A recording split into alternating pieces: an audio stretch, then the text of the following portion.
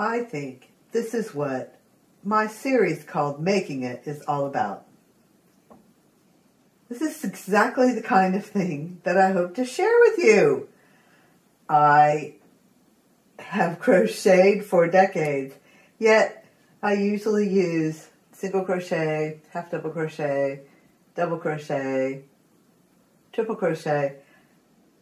This is half double crochet herringbone stitch, recommended by Kim the Crafty Nomad.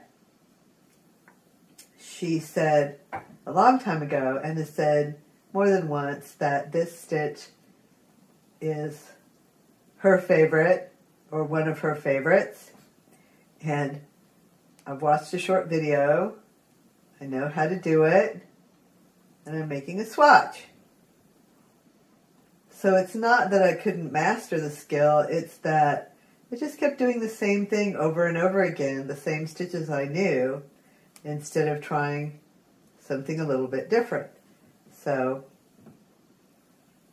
half double crochet, herringbone, half double crochet, yarn over, insert your hook, yarn over, pull through, and then pull through again, and then yarn over and pull through two. Yarn over, insert your hook, pull through again, yarn over and pull through two. So you can yarn over, insert your hook, and pull through two.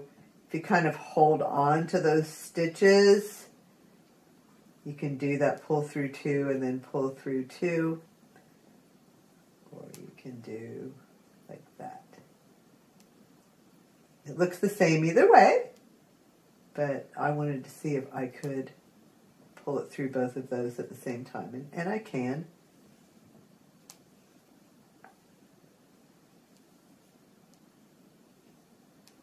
A fun new stitch I've learned, because although I have a mosaic crochet bag in progress, I also like to have something at hand that's simple to work on, that I can have in my hands and work on without, like the mosaic crochet, you have to look at a chart. And even though it's easy to follow the chart and even memorize parts of the chart, it's nice to have something that's just the same stitch over and over again. So this is my swatch. I have some, I'm going to say this is kaleidoscope yarn. It is 100% wool. It felts well. And this is a multicolor yarn. My center pull is kind of a center barf, but it's not too bad. It's not too bad. I think I'll be able to use it. I carefully pulled it out of there. It didn't come out as a clump. I was able to pull it out a little bit of yarn at a time. I hope that makes sense. But there's my swatch. The video I watched was Daisy Farms Crafts, herringbone half double crochet. And I think I understand, because I'm a experienced crocheter. Once I'd watched the video, I knew what to do. I love learning new things, so I wonder why I didn't try this before and think of it as a stitch I could use to create a bag. Because with a color changing yarn like this and a repeating stitch,